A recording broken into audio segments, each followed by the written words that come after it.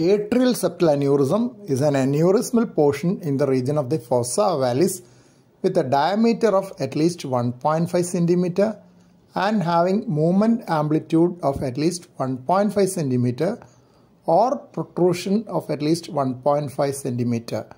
Hanley's criteria. It is often associated with a patent foramen ovale.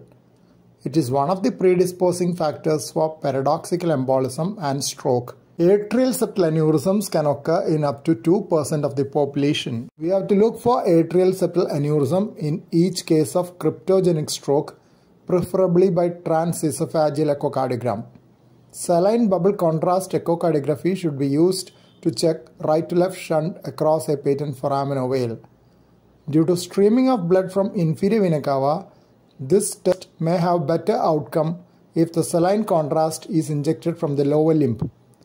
Atrial septal aneurysm is also visible on transthoracic echocardiography, but visualization of PFO flow details may need transesophageal echocardiography as it has better resolution and echo window.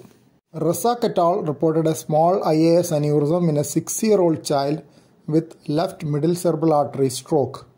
The onset was with vomiting followed by inability to speak and weakness of right side. Computed tomography scan of brain showed ischemic infarct in the left MCA territory. Magnetic resonance imaging of the brain confirmed the findings. Hanley et al. Have classified atrial septal aneurysms into 3 types: Type 1A, 1B and 2. Type 1A was fossa ovalis aneurysm with no motion during cardiorespiratory cycle. Type 1B showed rapid phasic oscillation in inspiration, usually confined to the right atrium.